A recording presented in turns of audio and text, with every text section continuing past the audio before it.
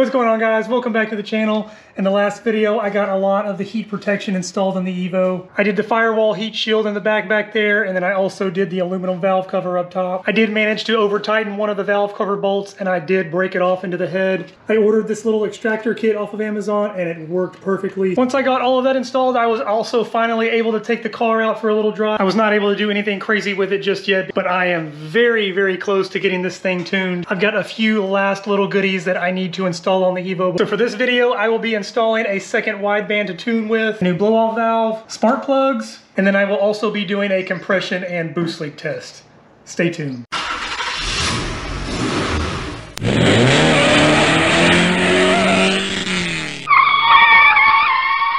If you didn't see the last video, definitely go check it out. Here is the firewall heat shield that I installed, and then obviously the aluminum valve cover. These valve cover bolts get torqued down to just 4 foot-pounds. Like I said, I did manage to actually break this one off in here. Here's the little extractor kit that I bought off of Amazon. It worked great. It pulled it right out of there. And then after installing the new clutch, I was able to get about 100 miles on the car. ACT does recommend 200 to 300 miles, so I do need to put a few more miles on it before I can get it tuned. I've also got a few other smaller things that I still need to install before the tuning process. First thing up is the second wideband. Originally, I bought a glow shift wideband, which I still really like. The problem is that you actually can't tune with it. I am going to keep this gauge. I am going to run with this one. I'm just going to be using the Innovate one to tune with. And since I'm just using this thing to tune with, I don't have to find a permanent place to mount it up. There's also no need to hardwire anything in. The other thing that I picked up to go along with this is this little extension harness. There's a guy on eBay that sells these in pretty much any length that you need it. The sensor plug for the Bosch wideband literally ends right where it comes up in through the footwell. To get to this, you have to remove all of these plastic pieces to pull this back. If I ever need to retune anything, I don't want to have to take all of this apart just to get to that, so that's where that extension harness comes into play. Here's the glow shift sensor plug down here, and you can see just kind of where it wraps up in there. So that's exactly where I'm going to run that extension harness. It'll come right up out through here. You can see where I've got all of my other wiring already tucked back in there. If I ever need to disconnect or reconnect anything, it'll just be right there. I'm going to run this extension harness to the top. I'm going to get all of my plastic pieces put back together,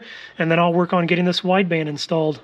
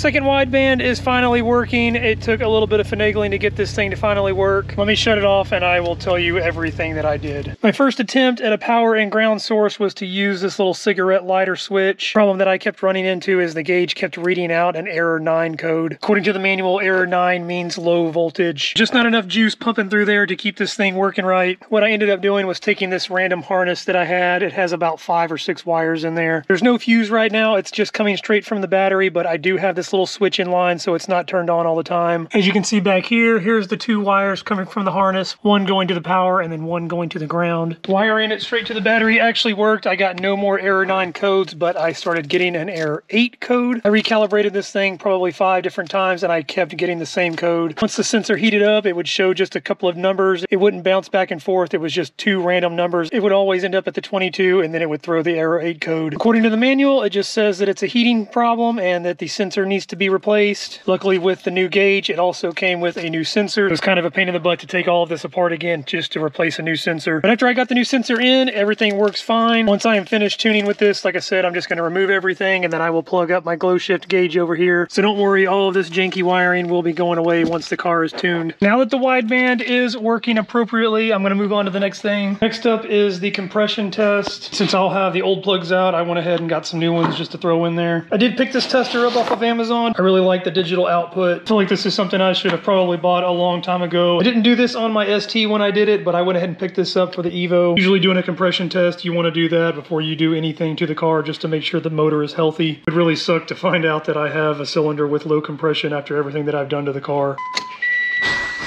You do want to start the car for a few minutes, let it get up to operating temperature. It allows those rings to warm up and seal a little bit better. You may actually get a false low reading if you do it cold. I let the Evo warm up for about 5 or 10 minutes. I just got to put this thing together and we can test it out.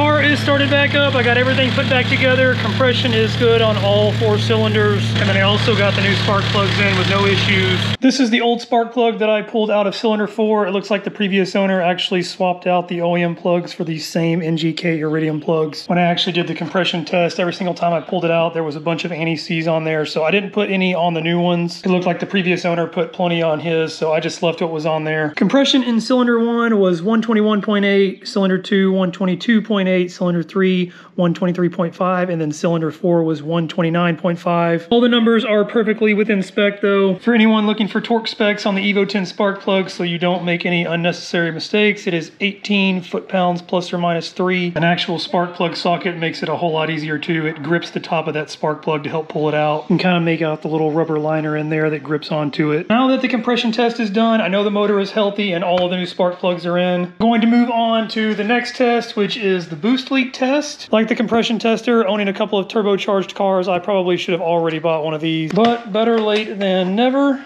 I also picked this kit up off of Amazon. Each one of these things is tapered, so it actually fits multiple sizes with just one size. I won't be using these, but if you did have to run a leak test and needed to plug off the other end, that's what these are for. Searched online, and there is not really a definitive answer on where to actually put this piece. Since the intake is all vacuum and the first point of positive pressure is pretty much right here, I would assume this is the best place. But I have seen a lot of videos of other guys putting it on the intake side of the turbo. I'm not really concerned with this coupler, and I'm really not concerned with this coupler either. These are really good connections. Only concerns would be this little small gasket back here. It actually looked good when I pulled it off for the turbo swap, but the edges were a little bit rusty and worn. And the only other real concern I had, you can't really see it, but it's the bottom coupler going into the lower intercooler piping. In the corner down there, you can barely see it, but you can see the 2 couplers holding it together. And then on the front side that you can't see here, fitment was a little off. It's not too bad. It's just not as perfect as the upper intercooler piping was. I had a couple of couplers pop loose while I was tuning the ST, so that's one thing I've definitely learned to check. I just want to make sure I don't hear any air leaks on those. Let's do it.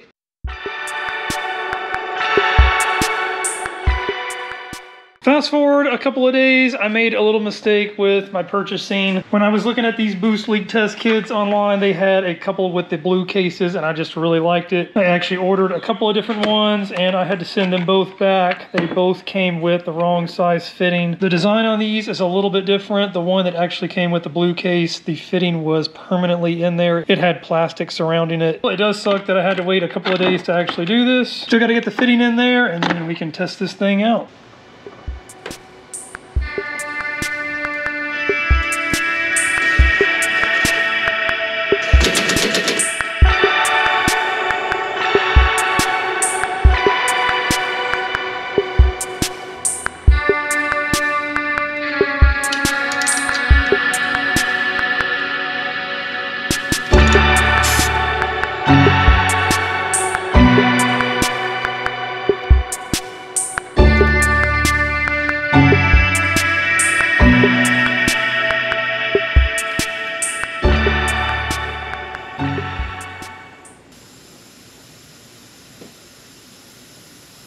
Everything seems to be working appropriately with this thing. It actually is very, very nice. However, I do seem to have a little bit of a problem with the car. I'm going to be real quiet and let you see if you can hear that hissing sound.